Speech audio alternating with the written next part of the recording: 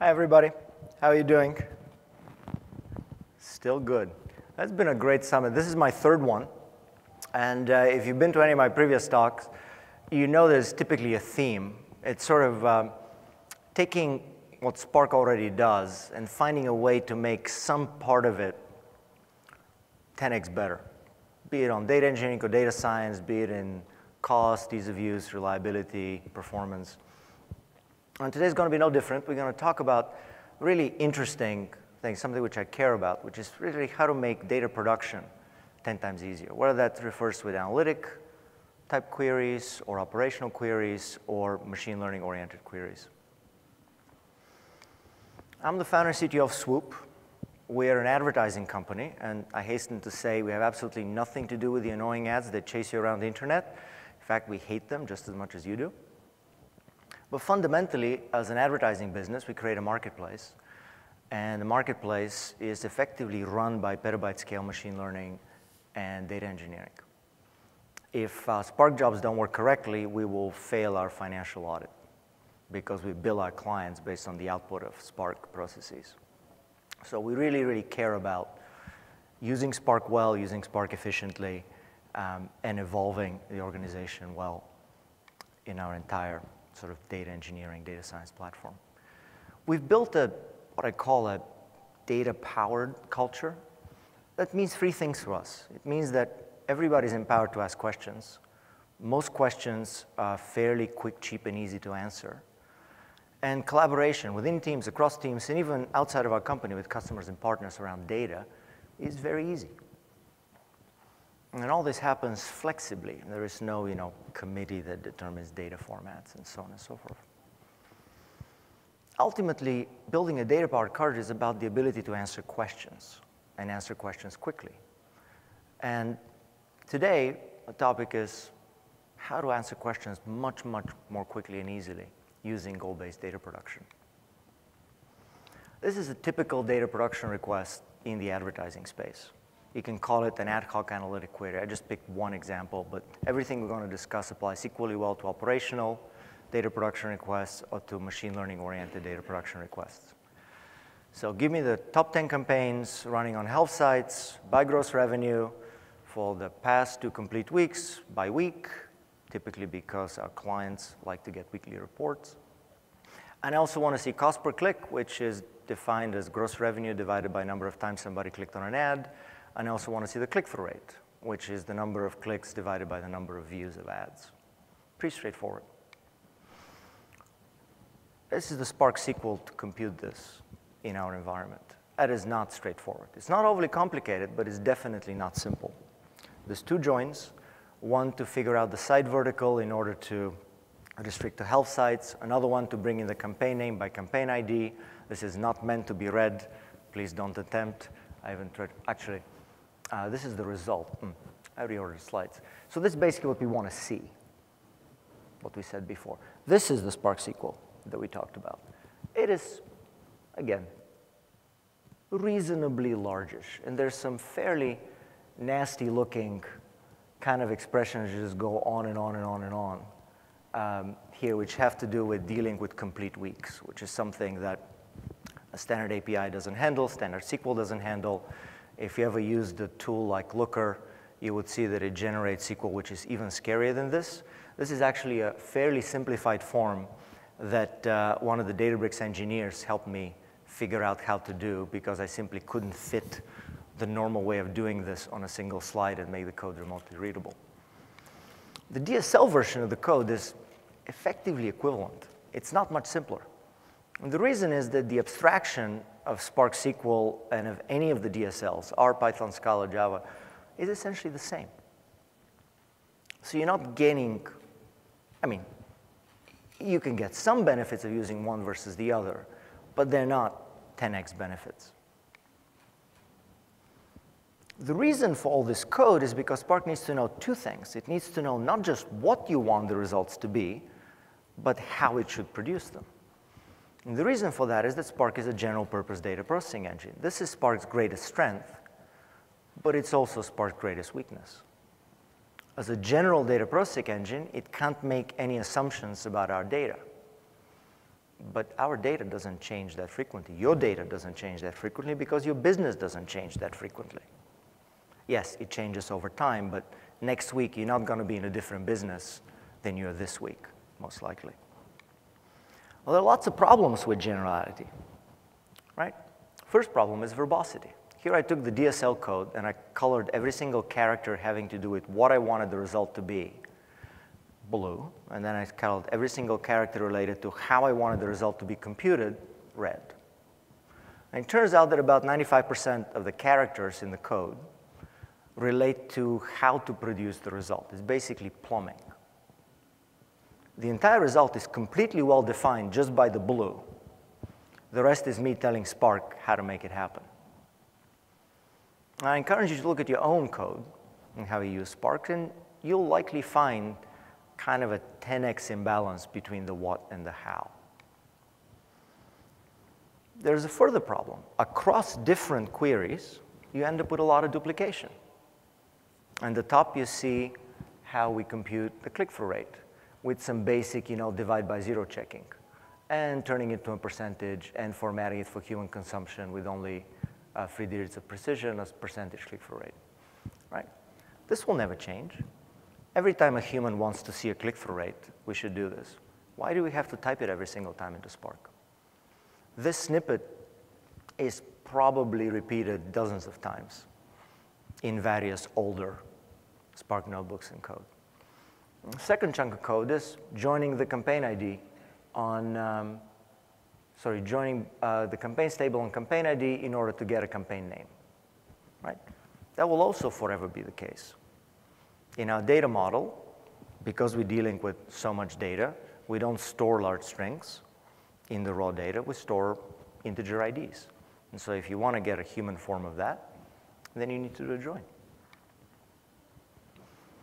Another problem with generality is complexity. This is what it takes to compute the beginning of the week using a Monday-based week with the result being in the East Coast sort of business time zone, if your timestamp column is a Unix epoch timestamp in seconds. Of course, you also have the problem of inflexibility because this expression is bound to the start of the week, the time zone, the specific column name, and the data type and units in the column. So if you're a consulting company who wants to do something like handle beginning of week queries, which are very common in business, with other clients, you have to keep tweaking this. You can't even write an easy UDF which just says beginning of week, because beginning of week based on what input, with what time zone. So you can write the UDF which is beginning of week with a bunch of other parameters, or beginning of week for Unix timestamps with a bunch of parameters, right? You see the problem. So it begs the question, can we do data production by focusing just on what we want the results to be and kind of ignoring the how? Because keep in mind, the how here is completely defined by the what. There's absolutely no new and unknown information there. An equivalent question is whether we can make the how, rather than explicit in code we write, whether we can make it implicit context. What joins we do, various pieces of configuration, and so on and so forth. Anything which stays the same or changes very, very infrequently. And the answer is yes, we can. If we do goal-based data production. Goal-based data production starts with the end goal. What do you want the result to be? And you can see here that this particular DSL reads almost like English. There's absolutely nothing in here related to how the data is computed. There's not even a source table, which begs the question, how you actually get a result. Well, let's see. So I think that's about decent zoom level. Here's my data production request. I'm using a lazy value simply to minimize the amount of output generated here. That's a nice little trick if you're using notebooks. And let me display the results.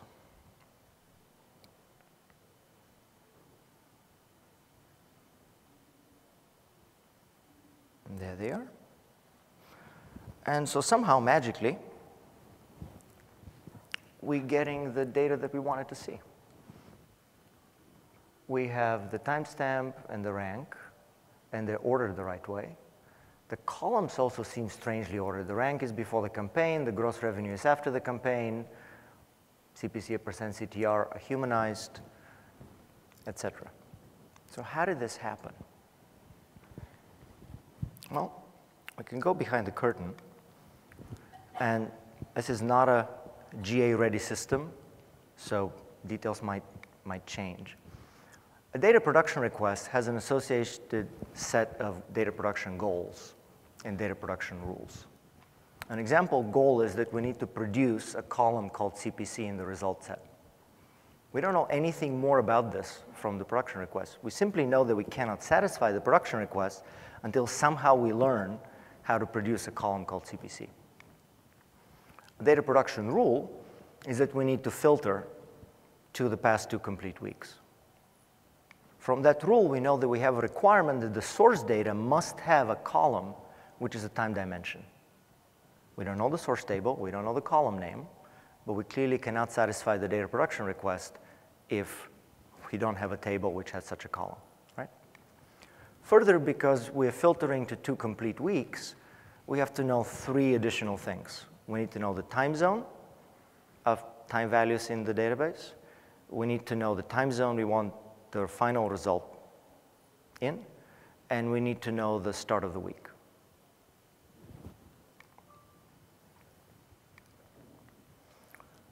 To satisfy the requirements of data production rules, we need to provide context. The more context we provide, we can start rewriting the data production rules, replacing unknowns with facts. Like replace the unknown of what day of the week are we starting with the fact that data week starts on Monday. When we are fully resolved, we can actually build a dataset transformation. When we align the dataset transformations in the right order and associate them with tables that satisfy the requirements, we have ourselves a dataset. And this is how we computed the results. Spark makes this quite easy because the underlying data structures in Spark are actually introspectable. Columns are just expressions plus metadata and a few other little bits that we don't have to worry about. And the transformations are essentially plans. In fact, the rewriting of production rules I just talked about is very much how Spark rewrites logical plans to turn them into optimized physical plans. In fact, we can see some of this if we go back and ask the data production request to tell us about its result plan. Here you see the production rule chain. I want to focus just on one piece here, which is one optimization. Remember that we asked for top campaigns. So normally this would involve grouping by campaign, but somehow we're grouping by campaign ID and only then joining campaigns by campaign ID to get the campaign name. Typical BI system will actually do the join before the group by. And then it's going to group by the campaign name, which is a string. That's actually quite inefficient. First, you're doing a join on all the source data. Second, you're joining by string, which is much more expensive. You're grouping by string as opposed to an int, which is much more expensive. In this case, we actually had an optimization hint, which I'll show you later, which allowed the system to rewrite the production and move the join to after the group by. So goal-based data production doesn't just make things more easy and more flexible, it also makes them faster and cheaper. And that's a really, really big deal.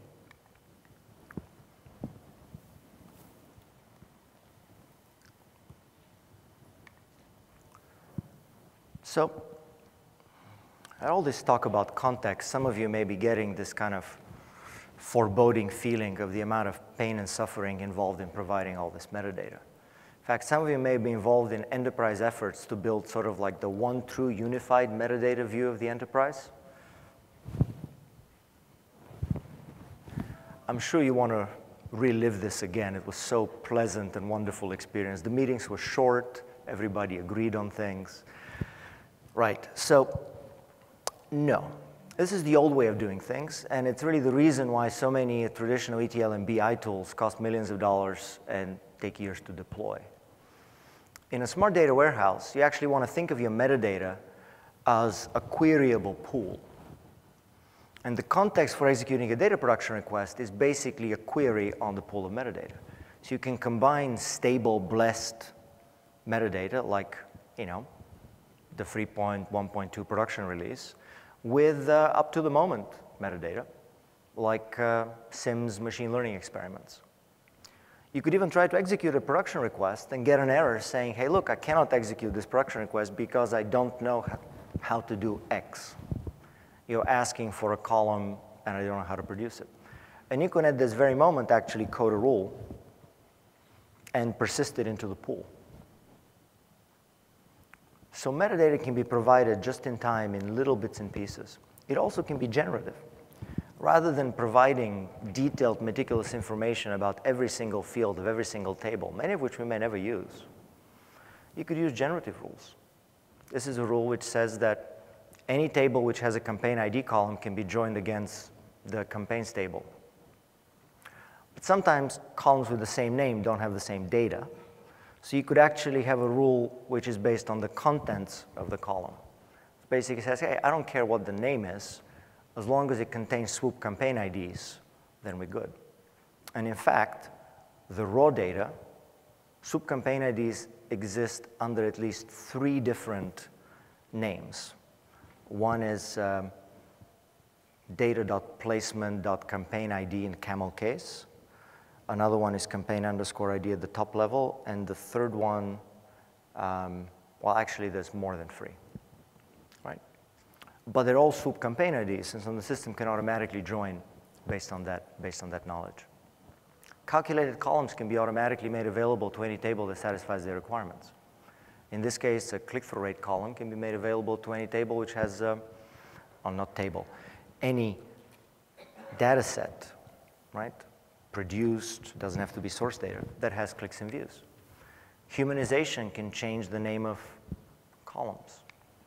This is how we got the row and column ordering, in that when you're executing a rank, when you're doing a rank of something, humans typically want to see the rank column before the something, and they want to see the by columns in order after the something.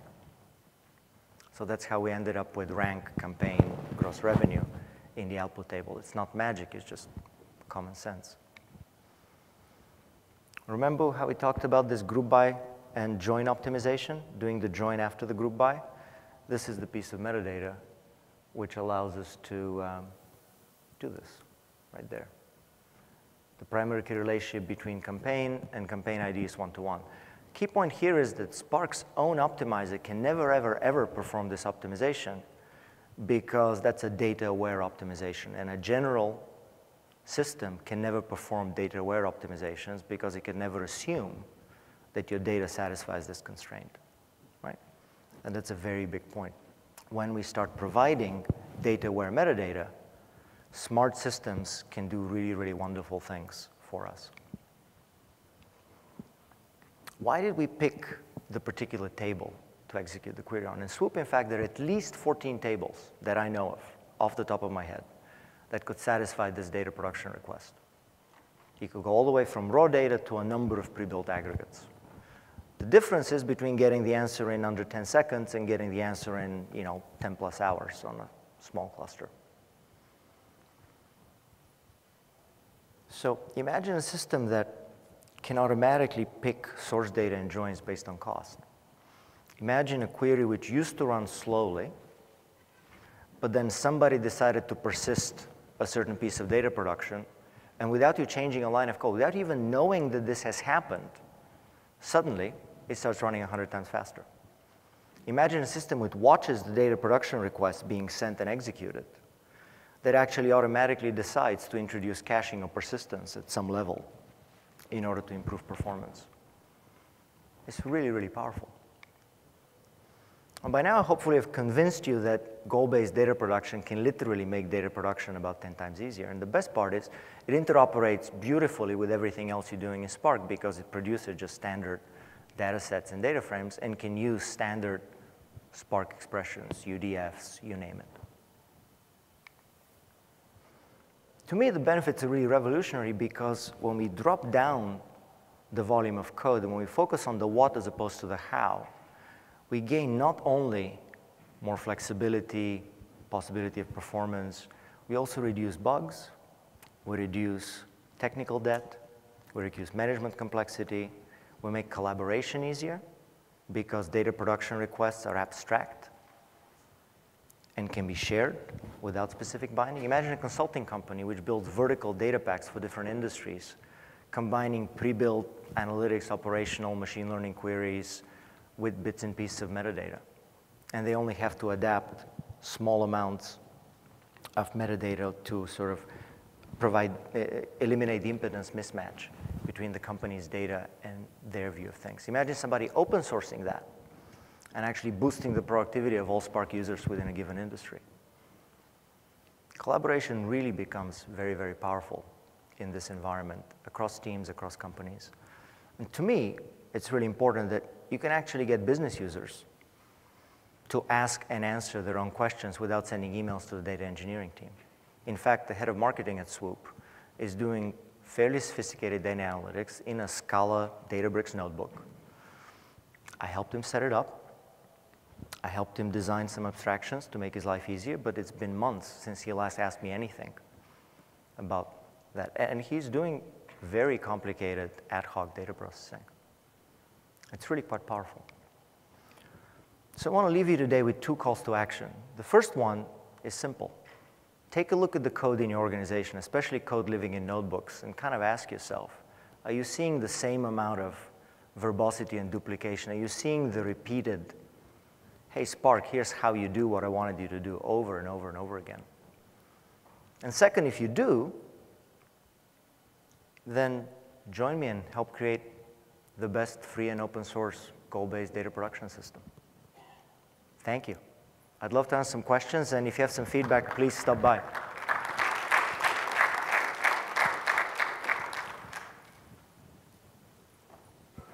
if anyone has any questions, please feel free to come to the microphone.